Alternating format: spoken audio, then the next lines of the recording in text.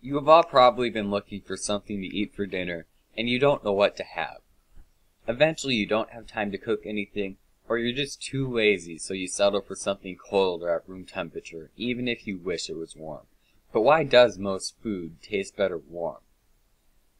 My first thought was that historically we learned to cook food to kill harmful bacteria, and we have learned to like warm food. A quick Google search will confirm or deny that theory, right? No. All there is are some Yahoo answer pages, a few people speculating on forums, and one study that doesn't even completely answer the question. Then there's also the fact that some foods, like ice cream, actually taste better cold that could prove this wrong. After looking farther into this question, there are several possible answers. First of all, it is essential to distinguish the difference between taste and flavor. Taste is sensing food through the various taste receptors.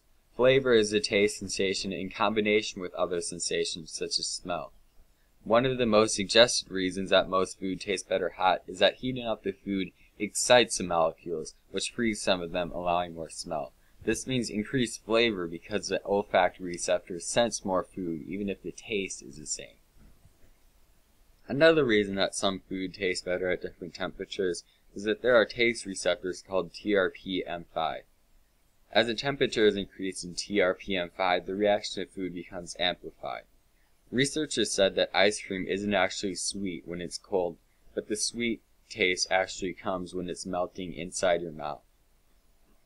This is why drinks such as coffee that are supposed to be bitter and strong are consumed very hot.